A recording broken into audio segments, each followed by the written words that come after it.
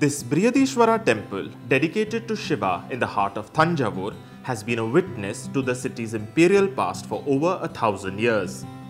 According to local legend, Thanjavur was named after the Asura Thanjan, who was killed by Vishnu here.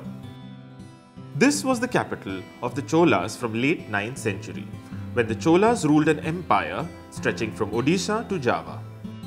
This temple, the greatest landmark in the city, was built by Rajaraja Chola in the 11th century. There was once a grand palace near it, but it no longer exists.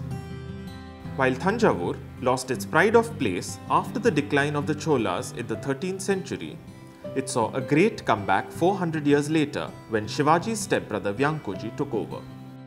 The Maratha rulers made Thanjavur the center of art and culture. It was the Maratha king Sarfoji who established the famous Saraswati Mahal library with its collection of rare books and manuscripts. He also patronized the now famous Thanjavur paintings and encouraged Bharatanatyam dance. In the highs and lows of empire, Thanjavur lost out after the Maratha rule ended here. But even today, it remains one of the greatest cultural centers of the south, a legacy of its royal past.